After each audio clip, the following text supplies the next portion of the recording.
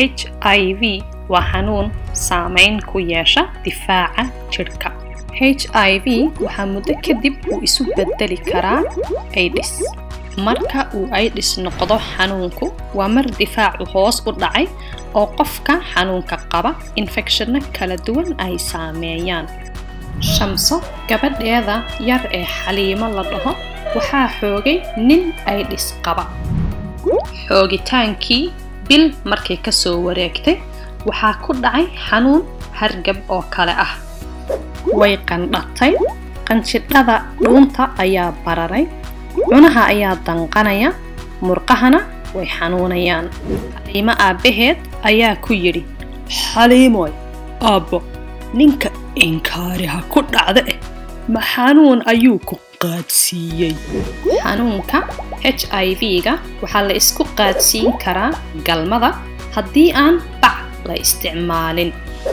Waxaa kale oo la iska qaadsiin karaa dhiigga. Midda kalena hooyo xanuunka qabta ilmaheeda markuu dhalanayo way qaadsiin kartaa. HIV-gu waa virus marka uu jirka galo wuxuu toos u abbaaraa unugaha difaaca jirka qaabilsan ee T-cellska loo yaqaano. Virusku marka uu T-cellka galo wuu ku dhex tarmi wuuna dili oo kolba T-cells cusub ayuu saameyn.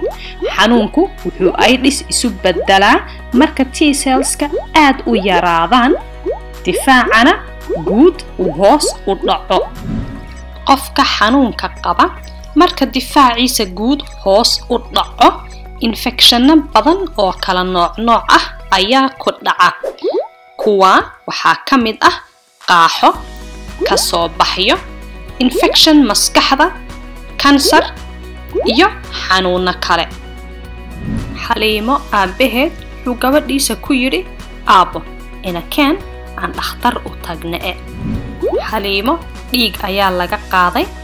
Dhakhtarkiina wuxuu ku yidhi, xanuunka HIV-ga ayaan ka helay dhiigaaga.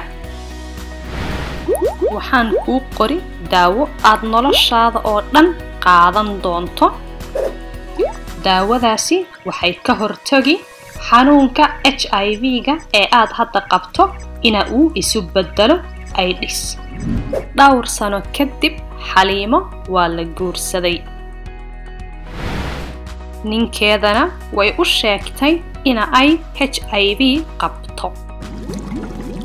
Dhunkasho, wada deganaansho iyo cunto wadaag ninkeeda kuma qaadsiin karto HIV-ga. Galmadana waxay isticmaalaan bac amase condom. Marka ay rabaan inay ilmo dhalaan, dhakhaatiirta ayay kala tashan sida ugu wanaagsan ee ay Xaliimo uur u qaadi karto, iyada oo aan ninkeeda iyo ilmaheeda toona xanuunka qaadsiinin. Sababta oo ah daawooyinka casriga ah ee HIV-ga horumar badan ayaa lagu gaadhay. Sidaa darteed xanuun HIV ama AIDS weligaa dadka nolosha kula wadaaga ha u qarinin. Midda kale, qof aad jeceshahay haddii AIDS ama HIV uu ku dhaco ha ka koorin. Ilaan waxaan hadda ogaanay in nolosha la wadaagi karo isaga oo aan la isqaadsiinin.